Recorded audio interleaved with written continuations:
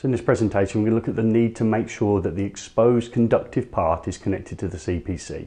I've taken one of my simple exercises with some of my learners and I've stretched the more able by adding in metallic light switches, 2-foot fluorescent light fitting and a bulkhead light fitting. All 4 are exposed conductive parts. They're electrical and they're metal and require connecting to the CPC.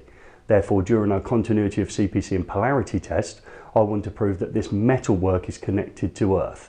In order to do that, I'm not happy with us just probing on to where the CPCs are connected in either light switches or light fittings.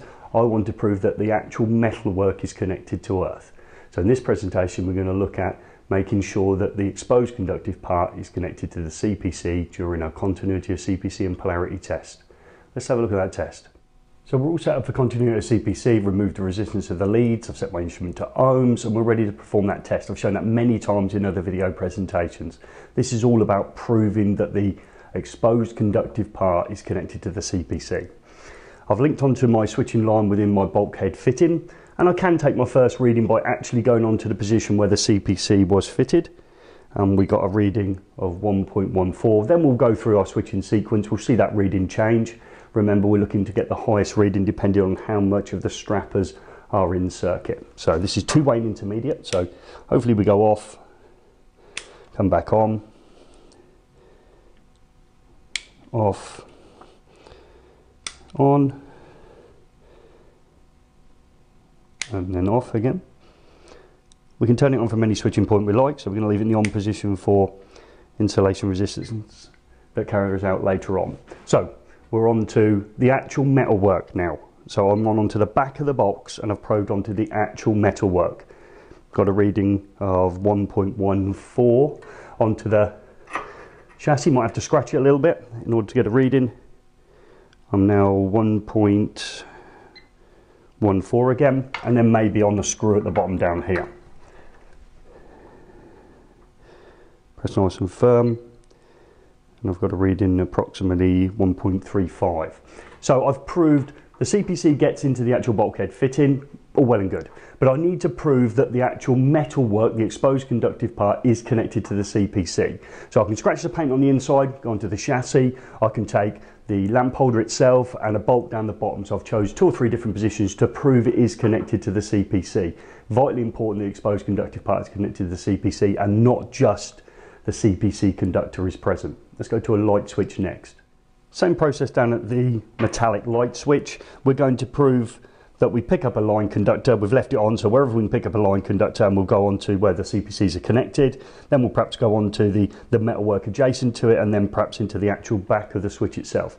Remember, no scratching the front of the switch in order to pick up the CPC. Customer won't be too impressed with that. So let's probe into one of the line conductors and where the CPC is connected.